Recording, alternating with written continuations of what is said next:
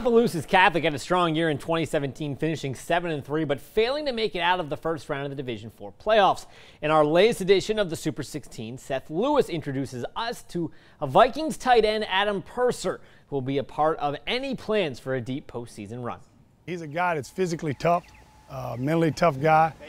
You could tell he's used to being out. If you ask Opelousas Catholic tight end Adam Purser what's his favorite sport, he'll be quick to say fishing and hunting. Not only because it's a great way to relax, but the outdoors can also be a great teacher. Hunting and fishing it humbles you. So whenever you do something good, you don't want to brag or show off or nothing. You like to humble yourself. After a breakout season his sophomore year, that lesson would come in handy, as Purser finished 2017 with 17 catches for 276 yards and 4 touchdowns. I expected to get a lot more passes, but as the season came to it, it wasn't all about the passes. It was about blowing open holes, getting a pass when I could. And if there's something Purser doesn't mind, it's getting his hands dirty.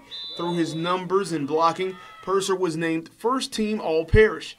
But even that doesn't truly measure his value for a Vikings offense that averaged close to 30 points per game. Because of his ability, the guys around him, they find a lot of grass to make plays because he's a guy that, he opens up the outside part of the field because he's such a good weapon on the inside. At 6'4", 248 pounds, Purser has ideal size and athleticism for the next level.